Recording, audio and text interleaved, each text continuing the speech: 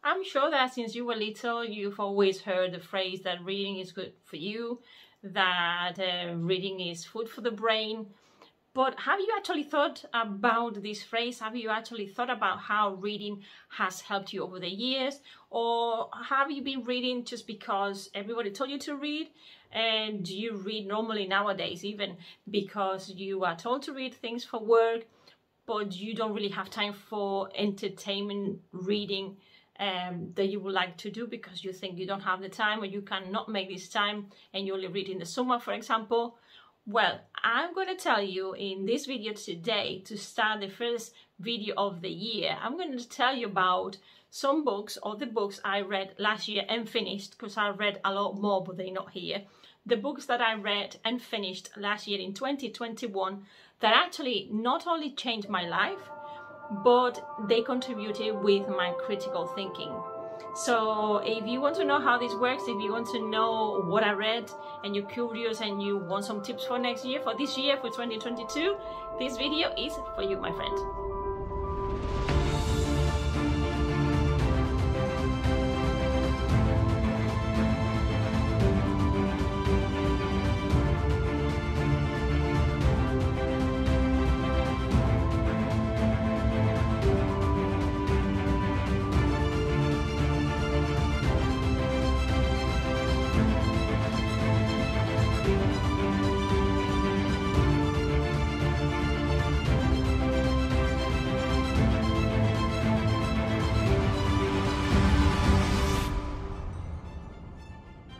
Hello Gothic friend, this is Alice and you are in Gothic Land, a place where your soul meets its true self.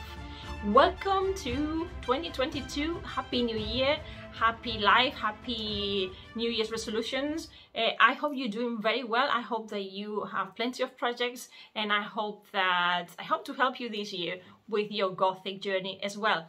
And today what I want to talk to you about is about the books that I read in 2021 that are actually Gothic books. Some of them are fiction, some of them are not non-fiction, but they all helped me and they all contributed with my critical thinking, which is something that a lot of us miss out or we don't know about. If somebody doesn't point that out to us, we can be missing out a lot of aspects about critical thinking. But before we go into details and what critical thinking is, if you're not sure, I have other videos from last year that you can go back to. But if you're not sure and you want to make the most of your Gothic readings and you want to find out more about the Gothic, then I have the perfect download for you. I have a free PDF, how to improve your critical thinking through the Gothic tests. And it's free. It's a presentation that I have for you. It's a downloadable presentation, and there you can see how to use these texts to improve your language skills, but also how to make the most of your critical thinking. And it's not only for people whose English is a second language, it's also for people who, people who read, and that when they read, they actually are missing out on some aspects on how to make the most of the reading. So that will put the link to that. It's called Improve Your Critical Thinking and Language Skills with the Gothic, and it's a downloadable. Right, so today I want to tell you all about my books, my 2021 books, and I'm going to start with the first one. Now I have to tell you that when I read, I don't just read a book and then I finish it.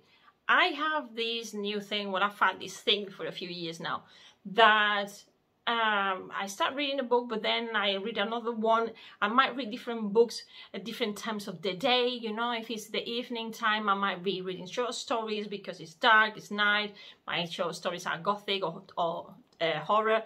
And then I have my investigation books that I read during the daytime. So my books, my reading is a little bit all over the place. Also, since I became a more intentional writer since October 2021, as I said, I'm more intentional writer for Medium. If you want to find me there, you can also read all my articles on Medium. Not so much on my blog at the moment. I'm more on this other platform because there are a lot of other writers and we talk to each other, we help each other out, and it's a beautiful place. So since I am more intentional, as I was saying, I'm more intentional with my reading, because of Medium you also read other people's work and then you quote it and then you learn new things. So as well as my books, I've been reading a lot of other articles from a lot of other people, writers and professionals from different areas, which is super interesting. I was reading a lot before as well, but like, you know, if you think about it, we all read in a way that is scattered all over the place, and during the day we read a lot. If we could actually kind of trace how much we read, you will find out that we read quite a lot. It's just that we don't do it in like solid blocks. But what I'm gonna do today exactly is tell you about the books that I actually read and finished, and there are others that I have unfinished, which is the pile actually that you have there behind this little lamp. That pile is books that I've started, I've not finished. Maybe because when I buy them, I actually have a look at the first two or three pages and then I get hooked and I can't put the book down. But that's not a plan. You have to really be a little bit intentional with your readings, which is also actually something that we will talk about another time. But for this video, for the purposes of this video, I'm gonna give you more or less what I think and what I remember, and when I was looking back at my videos and my notes, what I think is the right order for the books that I read last year. And they're not 12, ideally would be, in an ideal world would be 12, so one book per month. But as you can see, some of them are longer, some of them are shorter, some of them are more intense, some of them are, you can read them quicker. So it will all depend on how you're feeling and how the book actually engages you as well. So what I'm going to tell you in this video is not just what I read, but also why I read it. So there's also, for me, there's also an intention, there's always a purpose on what I do, why I read those books, and what did I learn from those books, what I learned from those books. And when I'm saying what I learned, it's not just stories or whatever, but it's how these stories, how these books changed the way I thought and how they contributed with my critical thinking. So we're going to begin with, obviously, Tracy Fahey, one of my favorite writers. I started the year reading these also because I did an interview. I interviewed Tracy right at the start. If you want to know more about this, go to Medium, because I have articles about what I did last year. I have one regarding wrapping up the 2021 Gothic year article. What we have here is a chapbook. It's what we call a chapbook because it's short, it's got different chapters. It's a chapbook that goes with the release of the Unheimlich Manual that I read the previous year. And I already talked about that one. Okay, I'm looking at my notes as always. It's a bit further away to take the notes. But that's a chapbook that goes with that, although I bought them separately. And in fact, this one, it got to me, Tracy sent it to me at the time. So it's a signed book with a dedication that Tracy sent to me, to my dear friend and to my dear friend and fellow Gothicist, Alicia, with love, Tracy. I love when people dedicate books to me. It's just great. It's, you know, our narcissistic side loves it. So this book, why I read that?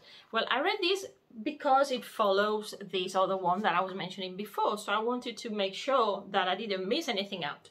But also because I knew it had notes. And you know, those who know me, you know how much I love notes from the writer. I like picking on the writer's brains, and I like to know when I'm reading if I'm actually right in my guessing, in my theories of why the writer wrote these things, whatever it is that they wrote. So what we have here are short stories. Some of them are based on folklore, some of them are based on experiences. But what is important with Tracy is that she always concentrates in the uncanny. One of the characteristics of Tracy writings is the aspect of the uncanny, and this is what we can see here.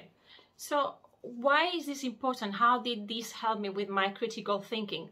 It actually defined very well, not only because of the notes at the beginning, but also because you can see what she tries to do here, and she does that very successfully with the short stories, is to talk about the uncanny, but in our everyday lives, in what is familiar, becoming unfamiliar, of the homes, of our bodies, of the noises outside of other people's lives. And this is something that you see through all the different stories. It's about stories we believe, it's about deep desires, it's about folklore, it's about, you know, Tracy weaves very nicely all these stories around these topics of what is there in our everyday lives, but we're not necessarily aware of it. So I recommend you this book because it's a modern writer, and we don't always have to read classics. You know, reading people like Tracy, you're actually kind of reading a lot of people at the same time. You have Freudian theories here because you've got the uncanny. So this is a very, very good representative of the Gothic, our modern Gothic nowadays, and very much inclined into looking into the female body as well. There's a lot of that, not only, but there's a lot of that. But it's also about memories, about things that we forget. It's about who we are. So we talk here about identity, and so important identity nowadays. And when we are confined in places, when we are trapped in our own houses, even though this is pre-pandemic, it actually helps us a lot to, or helps us connect a lot with, you know, situations where we feel that are a bit claustrophobic. If I have to choose one of the stories, I would choose The Woman Next Door. And that's because it talks about post-traumatic stress. It's about a woman who's giving birth. She's got a very young baby. And then she sees her neighbor who actually has this fantastic figure. She was also giving birth recently like herself. But it looks like the other one is managing a lot better than she is. She feels like she's at home all the time, and the other one keeps going out to work, always impeccable, like if nothing's ever happened to her body. And I actually, with this story, resonated a lot with me because we don't hear much about pregnancy. We don't hear much about women's bodies changing, and this is very uncanny. This is actually, your home is your body, and this body changes while you are harvesting your baby, but also after that, and what happens to your body after you've had this child and it goes back to its normal state. And I thought that was beautiful, and I thought, yes, we need more of that, please, we need more of that. So I encourage other writers to write also on these lines, but that's how it triggered my critical thinking. A lot of the stories there are so much into what happens to us every day that it triggers a lot of questions, and sometimes you have like open endings, but it definitely contributes to your critical thinking and to you finding solutions to all these daily problems that are so close to us. So that's my number one recommendation, my number one book from last year. The second book is actually something a little bit different. We have here Contemporary Women's Gothic Fiction by Gina Whisker. Now, this is a fantastic book that I had for quite some time, but because it's more of a research and you need to kind of have a bit of background about the Gothic, although it's not necessary, but you have to have some kind of academic interest at least to be able to follow it, because there are a lot of references to papers, there are lots of reference to previous investigation. It's non-fiction, obviously. It's based on let me see, it makes a scholarly, lively, convincing case that the Gothic makes horror respectable. So we have not just the Gothic, but we also have horror here, and establishes contemporary women's Gothic fictions in and against traditional Gothic. So we have a lot of references, like, for example, Angela Carter, Margaret Atwood, Toni Morrison. And this book actually is what it says here. It explores how the Gothic is malleable in the hands of these women and these writers, and it's used to mythologize oppressions based on different gender and ethnicity. So I will go, you know, I'm not going to read all the blurb at the back, but it's actually a very good book for those who are researching more into the lines of female Gothic as well, in a society basically patriarchal, etc., etc.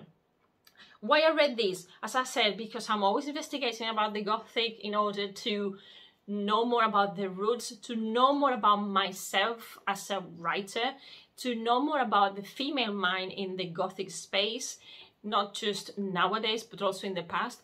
And it's a very good book that triggers your critical thinking in the sense that it creates all these questions. As you're reading, you're not just only believing this research or these approaches, but you're also questioning if that's the case.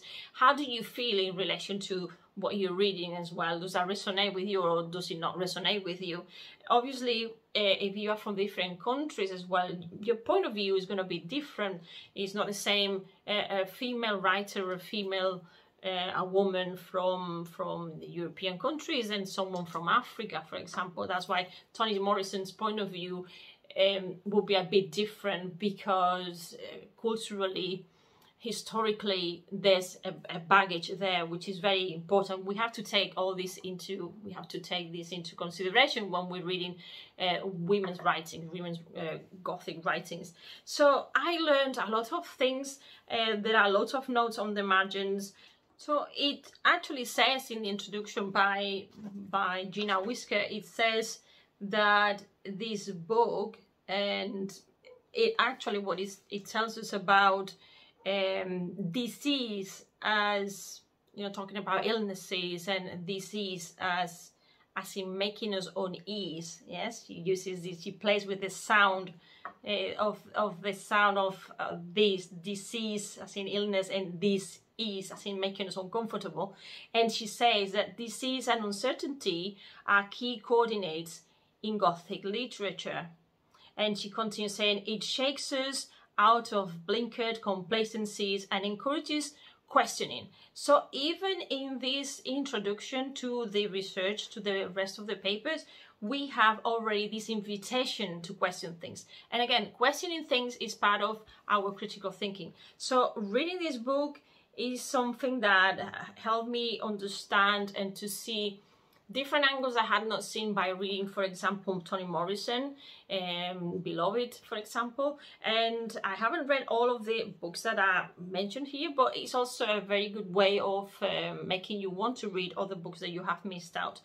But it's fantastic because it's a study, it's a scholar book, but anybody with a little bit of academic background can actually follow it and enjoy it very much if you like investigating. Okay, that was my second book of the year that I was reading between other things. As I said before, I didn't just read one and then the other. No, it was happening all at the same time.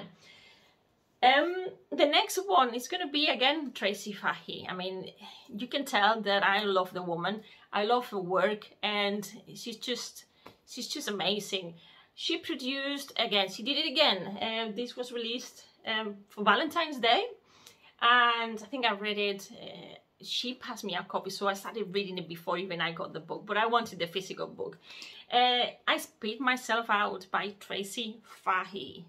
Wonderful, wonderful book, and with a beautiful dedication. Again, there we go, the ego there going. So Gothic Alley's acknowledgement and thanks from the Sinister Champions, yes.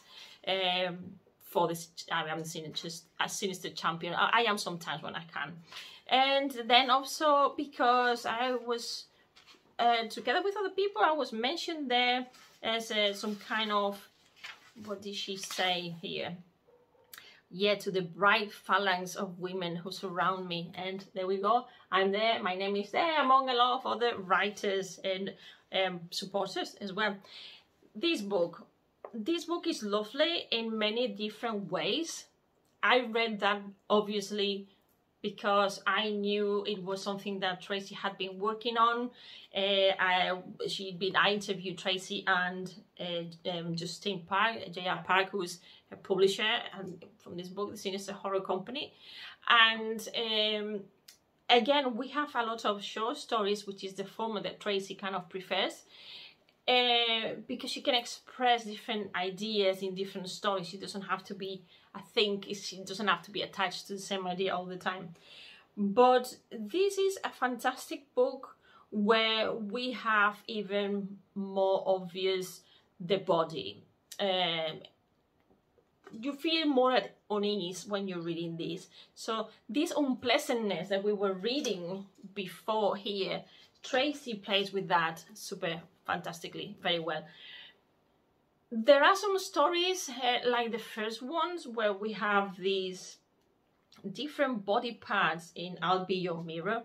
It's fantastic, and it makes you kind of uncomfortable, but at the same time it makes you look at our bodies from a different point of view, as more of an object when we have been studied to think about places like when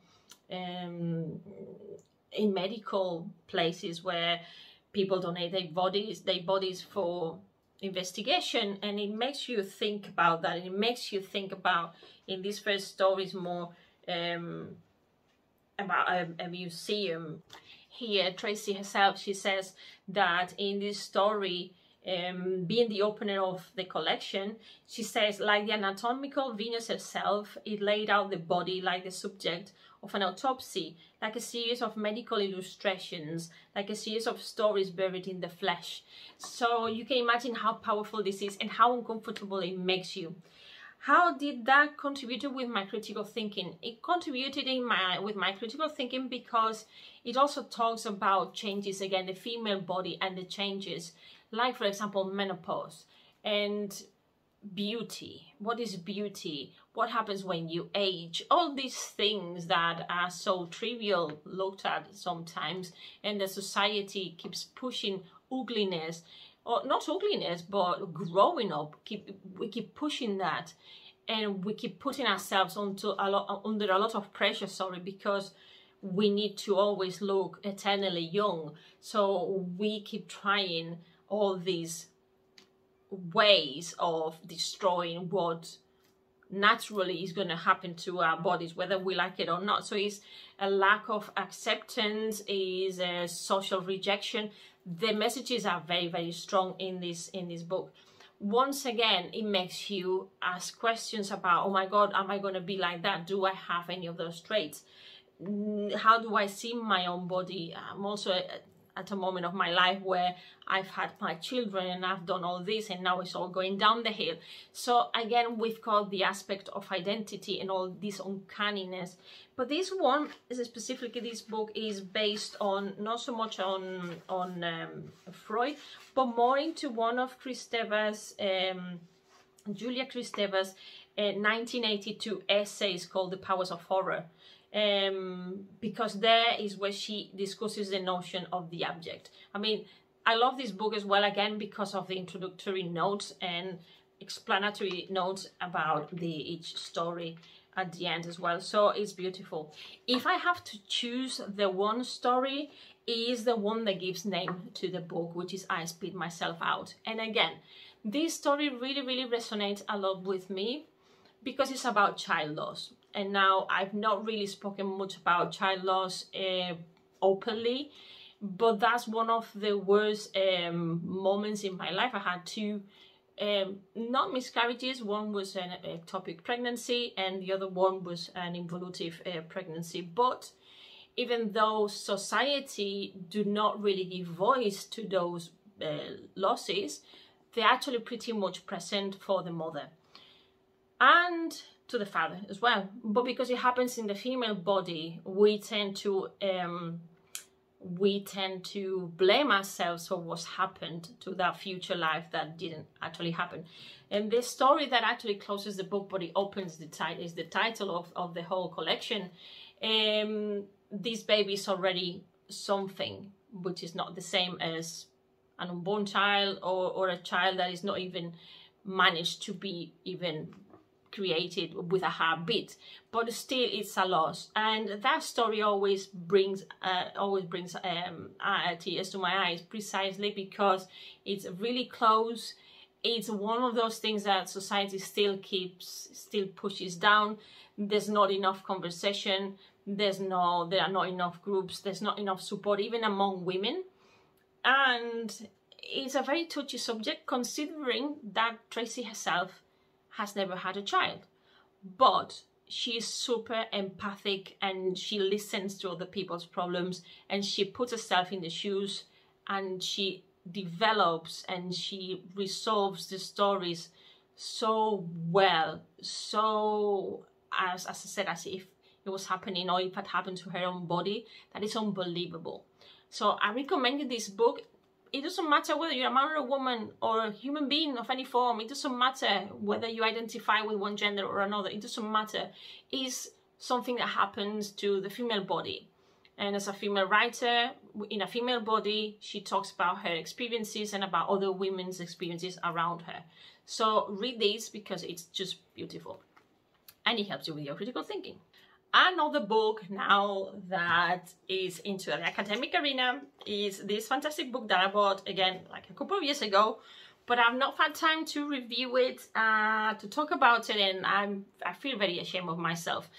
This is Horror, a Literary History, edited by Xavier Lana Reyes, and it belongs to the British Library. Now, this is a very, very good book for people who actually want to do like a first contact with horror and the Gothic, because it tells us about the origin of horror, but also you can't help but mention the Gothic because horror comes from the Gothic and Gothic literature.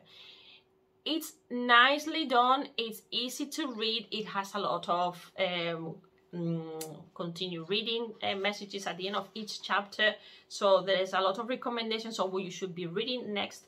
Is some kind of guide. Why or how did it help me, or how it contributed with my critical thinking? Well, it contributed with my critical thinking in linguistically because it spends time, it dedicates time to define the difference between horror, terror and the Gothic. And then you can't escape but noticing that they are all intertwined. We realize that Gothic literature doesn't always start with the Castle of Otranto, because it's the first book that we told that we have to read, because it's the Castle of Otranto, and it's the first Gothic book because that's what the Gothic writer, even the writer says, but also because of all the elements, Horace Walpole. But it tells us also about the seeds that were already planted there before, and these seeds go back to the graveyard poets that already talked about horror, and horror was found in death, in the composition of the body, so what happens when we die. But also the ghostly, and this ghostly goes also back to Hamlet. I mean, we can keep going back and back, and we will probably realize that these kind of topics have always existed. It's just that we gave them a name at the time that we decided, or they decided, it was decided that a Gothic book had certain elements, and this happened with Horace Walpole, The Castle of Otranto. Academically, this is what you should probably start reading, and in this chronological order, you know, start maybe with your poets, your graveyard poets, and then move on to your Castle of Otranto, 1700, 1800, and then obviously you're going to go through all the peak of the Victorian times, where we have like most work on the Gothic. But also this book guides you, it takes you through what happened then in the States, because we got Edgar Allan Poe, we've got, nowadays we have Stephen King, so we have all this trajectory, and we have this all this process, and all this, this process and all the progression and how things evolved. We cannot leave on one side film, television, programs here, because it's a history, yes, a literary history, as it says. And it's very good because it makes you, again, it creates questions in your head, and you can't stop but connecting ideas with the things that you probably have read, and how television had an influence in what we actually read. Because sometimes, if you think about it, we see the film or the program, and then we find the book, we buy the book, and then we read it, and then we love finding differences between one and the other. How it triggered my critical thinking, again, it made me want to read more. I had questions, I had some answers, I had things I agreed with, things I didn't agree with, but it's fantastic because we also get to the construction of works, and like, for example, from Jane Austen, Pride and Prejudice and Zombies, that's the construction of the original book. So if you kind of know a little bit about your timeline, then when you read certain modern books, you realize the influences and what other elements are there that they've always been there. So one of the things there that sentences that really summarizes why my critical thinking was working is the one that says that all horror, I've got it in my computer, all horror constitutes an enlightening piece of social critique. So that's what it does as well. Apart from the language distinction and making very sure, very clear that you understand all the different vocabulary and all the little aspects of the language, is also telling us how horror and Gothic literature is actually like a tool that shows all those things in society that makes us uncomfortable. Lovely. Right, something very different but on the same lines of ghostly things, scary things, is this book that is non-fiction. We go back now to some non-fiction, David Castleton, and his book Church Curiosities, Strange Objects and Bizarre Legends. Actually, I was invited to be with him in a program by Marietta Evans. She always, every year, she does different ghost story programs for the Royal Dogs, the London Royal Dogs, the History Club. And it was nice to be there with David this last year. This is not a very big book, and it's more of a factual book about what it says about church curiosities. It's beautifully illustrated and is divided into different sections, and you have things like, for example, these legendary skulls, strange remains. You have giants, graves, odd epitaphs, and resurrection men. You have a lot of interesting facts, like the fact of you know, when we talk about vampires, and people believe that sometimes there was this belief that vampires existed, and therefore they would make sure that the vampire wouldn't come out. So they would put all these grids, metal grids, on top of the graveyard, on top of the tombs. But the thing is that a lot of the times, I'm just trying to find a picture. For example, this one. Yeah, this one here, for example, you can see the green there, but it's actually also at the time, you know, we have like this dual thing. Yeah, vampire graves, for example, this one is a vampire grave. It's like a pyramid as well. And these, a lot of times, yes, it was because of the belief of vampires, but it was also because the body snatchers in the 18th century, doctors will steal bodies for investigation, so they had to do all these, take these measures so the family members didn't disappear from their graves, which is kind of Frankenstein. Yeah, Frankenstein was this. In Frankenstein we have this, exactly this image at the start of building Frankenstein, creating him.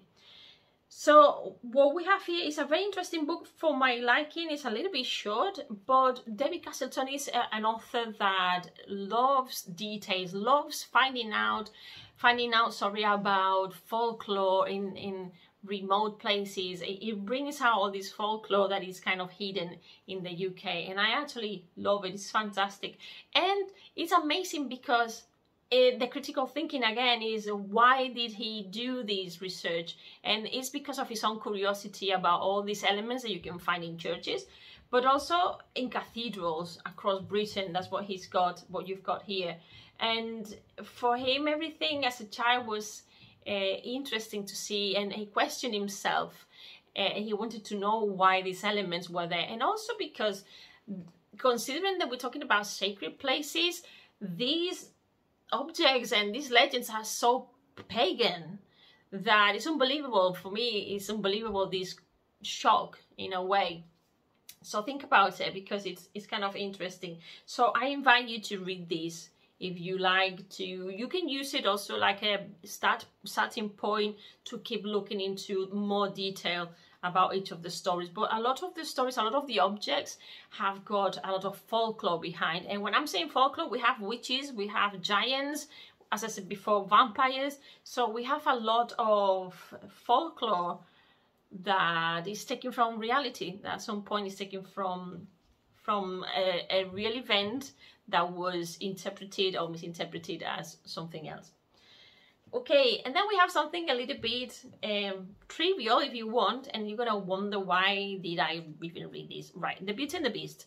This is the version of Jean-Marie Le Prince de Beaumont, but actually the original book, which is what I meant to buy, but I made a mistake, was the original, but it was part of the more short stories by the original writer, who was Gabrielle Suzanne de Villeneuve, with whom I share birthdays.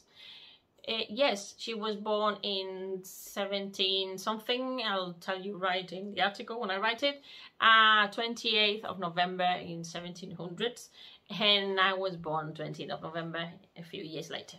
So I've always loved Beauty and the Beast as one of my favorite fairy tales, not because it was the Disney version is the first thing that you watch, but it's because of the Gothic elements. You think about the Disney version, you can imagine or you can remember the castle, very Gothic castle where the beast is. We have a curse, we have an intelligent girl who doesn't want to marry following tradition, so it's a bit of a damsel in distress, although she's pretty free, but she's a bit oppressed. What we don't see in Disney is that she has sisters and a brother, and this peer or this sibling pressure also plays a role in the story. Well, there's a very short story, and I was a bit disappointed. As I said before, I don't know why I thought it would have been a big book. The original is not that different from the adaptations from the film and the cinema. How did it trigger my critical thinking? Well, as I said before, because I was trying to find similarities between the film cartoon and then the film later on in the book. Also because I was intrigued about the elements, and also because I found out by when you keep looking if it was based on anything, why did this woman write this story. It's actually based on a true story of someone called Petrus Gonsalvus.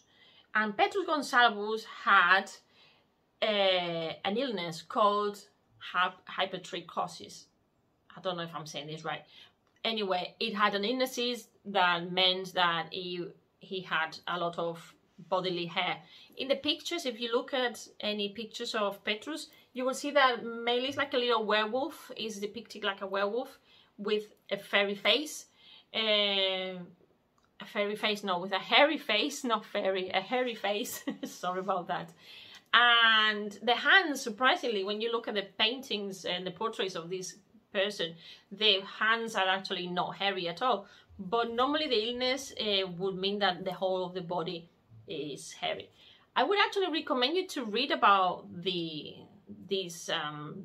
origins of it's based on a true story, because it's very interesting what happened to the real beast, and that he actually did marry, and it was an arranged marriage where they had kids, and the kids also inherited the father's illness, and they were also like the father, they were sold. Think about it, circus time, Victorian times again, 1700s plus, and we get these things that people did to other people.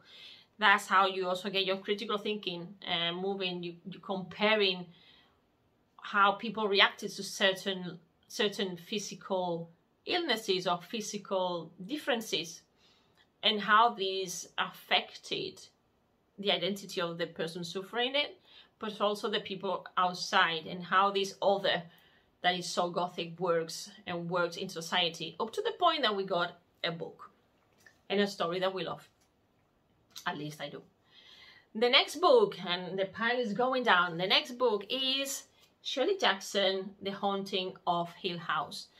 Why am I talking about Shirley Jackson? Well, Shirley Jackson is not because we had Netflix making us all watch things that we didn't even know existed. Also because this is one of the favorite readings by Tracy Fahey. And since you know that I love Tracy, then I investigate her references, her preferences, and sometimes I even read what she recommends and what she's read, just to see also her influence and how her writing has got this influence. The thing is that it's a beautiful copy, and even the pages are like serrated, like they've been cut by hand.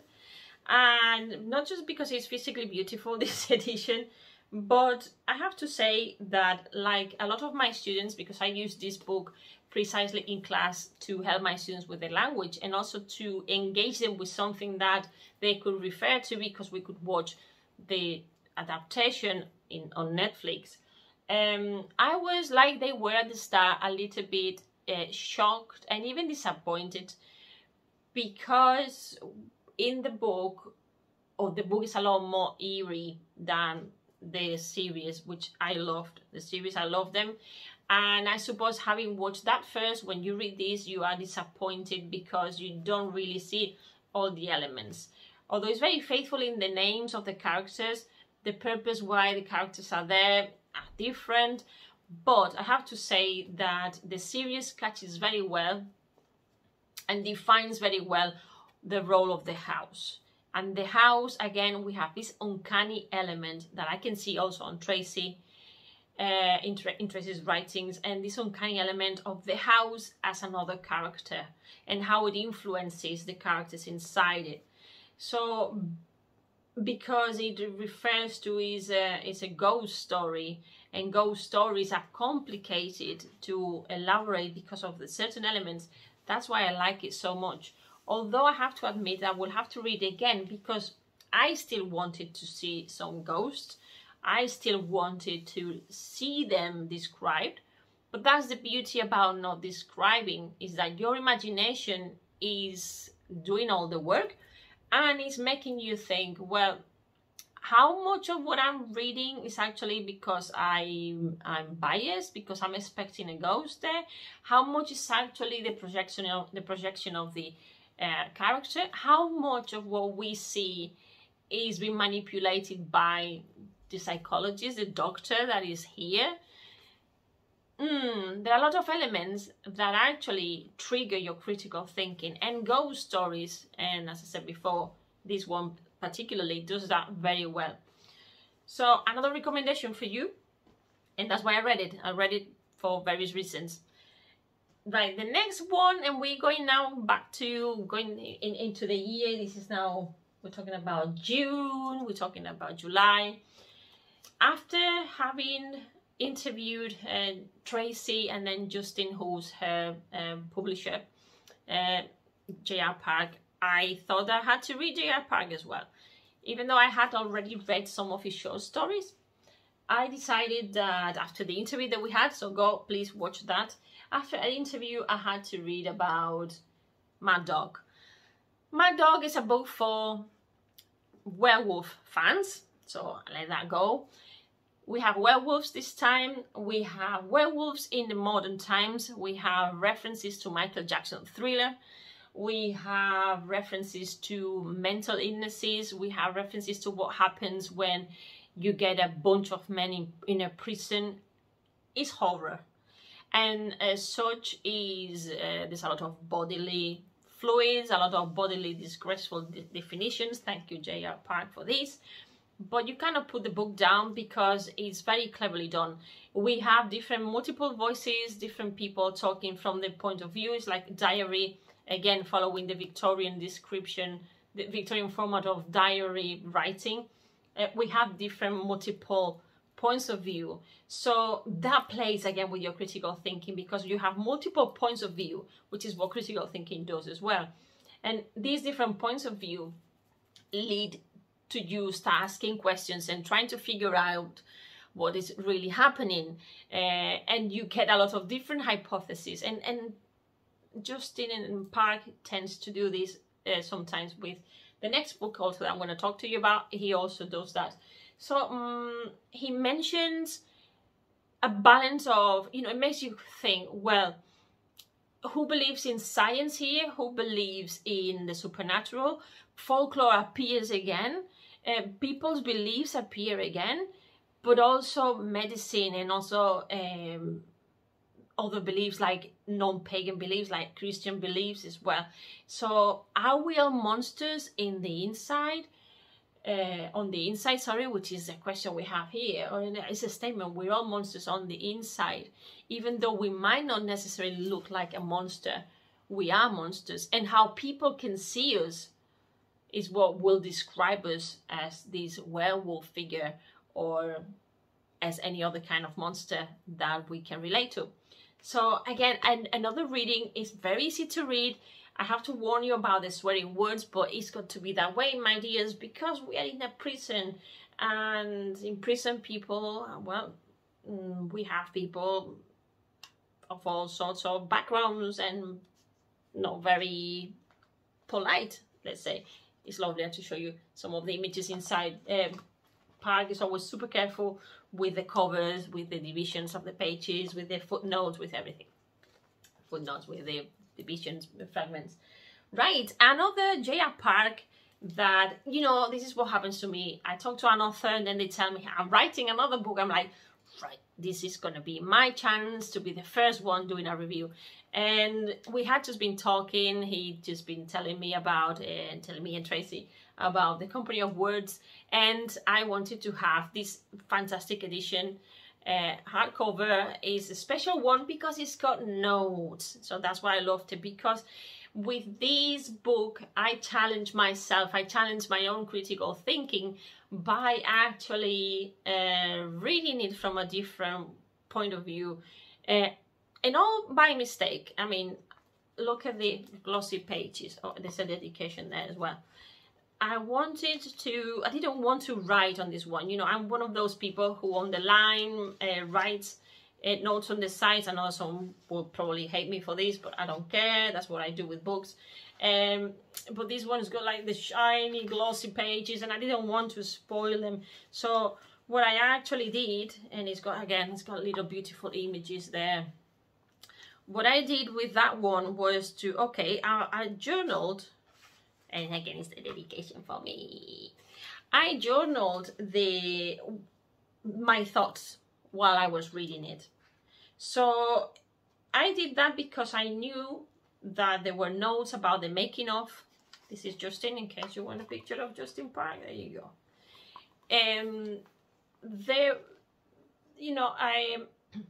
Having the notes at the end, which is, I didn't cheat, I read the notes at the end. I wanted to see if I could actually pick on Justin's brains. And he's always 3 or 4 steps ahead of me. But sometimes I manage to impress him or to say, it's an aha moment that you might have not thought of. And I love when that happens as well. And with the Company of Words, he's playing a little bit with the reader's perception, which again, for your critical thinking is very good. Because you can see that how a story can be written from different angles. Again, you know, Justin likes these different points of view. There tends to be a lot of testosterone on his books, but I don't mind. I don't mind because at the end of the day, we have male minds, mainly for what I've read so far, although he's got the stories where there are different characters and it's pretty balanced. But in this case and in Mad Dog, again, we have a group of men, we have experiments, we have a house, we have monsters, we have memories. Again, he's very much influenced by Tracy at this stage. He is Justin, and he knows and he says so. He's very influenced by Tracy, and it's beautiful because then we don't just get the horror, which is all the bodily descriptions, but we also get the Gothic, which is more insinuating, it's more about the sounds, it's more about your memories. The memories play a big role here as well. There are a lot of Gothic elements like the rain, and then this surprise factor at the end that is, okay, did you get the idea of what I was doing or not? Some people were disappointed, some people like myself, I wanted more. Can he continue this? Can he do a lot more? Yeah, probably, but maybe he just wants to keep it like this. So that's how he triggered my critical thinking. He triggered it because I wanted to see for myself if I had been asking the right questions, if I had got the right answers, and why was he doing what he was doing. That was very important for me as well. I wanted to see what he was actually doing, and I learned a lot from that. I mean, I learned a lot from all of these books for different reasons, and I've already elaborated, but from this one, I actually feel that I did one of my best reviews, my best book reviews with this book, and I think he was actually quite happy as well. So then in that sense, I grew as a reviewer, as a writer, that was another step for me. So that's why I said at the beginning of the videos that I also learned and changed me these books. And the last one, you know, I've got my little plate here. My last one, it's got to be a Spanish book. Yes, we've got here Carlos Ruiz Zafón, who unfortunately he passed away a couple of years ago, if I don't remember wrong. And it's got to be La Sombra del Viento, so the shadow of the wind in English, if you want to read it in English. Carlos Ruiz Zafón, he's a magician with a pen. He's fantastic. I mean, considering it's such a big book, you can't put it down.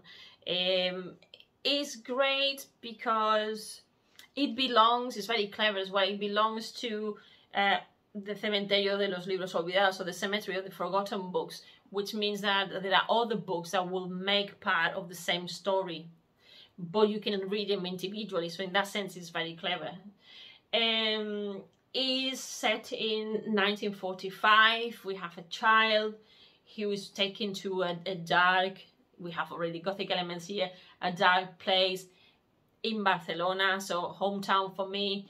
And in this place is the forgotten books place, where the main character finds a story that he starts pulling the strings out of, and then he discovers a lot of secrets.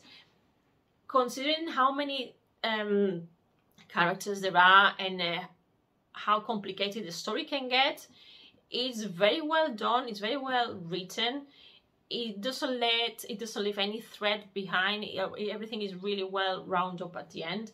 And for me, this is like one of those books that I read as a teenager, where I had this sensation of, this feeling of looking at the story with new eyes, discovery, going back to my own roots as well, the style of the Spanish writer that I was missing. Like, there are not many writers that I like, but for example, like I love Carmen Laforet-Nada.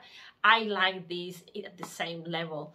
It was fast, it was engaging, it was wonderful. A lot of Gothic elements, and I'm really proud that we have a Spanish writer writing Gothic. Also, because it reminded me of not a Gothic element per se, because we cannot say that it's a Gothic element. What we call here Esperpento, which was created by Valle Inclán. And Esperpento has this dark characteristic, the Spanish dark humor that you get in the worst of the moments, and when we most there's poverty, and so we have the grotesque, we have harsh reality, we have multiple like the national concept there, and like the very core of traditional Spanish mentality, that we prefer to laugh in front of the worst moments. So even in the worst, more drastic situations, we could even laugh, and we have these very grotesque paintings in paintings, because I'm thinking of Goya, but grotesque descriptions in that time of Valle Inclán, as I said. So this is my list of books that I recommend you read this year, and this is the list of books that I read this year. Among other things that I've been reading that I'm not going to mention because they are on, yeah, I also read Emilio Pardo Bazán, short stories. I think I read that last year, but that was an e-book, that was an electronic book. So this is it, my friends, the books for this year. And I hope you have enjoyed this. I know it's a bit long, but you have all my explanations of why I read them, what I've learned from them, how to improve your critical thinking reading these things, and I hope that they've made you think, and I hope that you now feel intrigued to read my PDF, which is free, that talks about how to improve your critical thinking reading Gothic literature. And this is a good example. That PDF is a little bit more basic, is thought for people who are learning English as a second language, but not necessarily only for them, because there are a lot of tips and tools that you can use to enhance and to make the most of your reading. So thank you very much, and I'm really glad that you are in this new section that we have inaugurated today called You Are Gothic But You Don't Know It. I think I forgot to say that right at the start, but you are Gothic, you don't know it. This is Alice in Gothic Land, a place where your soul finds its true self. I hope you've enjoyed it. See you next day, same time, same place. Until then, be very Gothic and enjoy it. See you soon. Bye bye.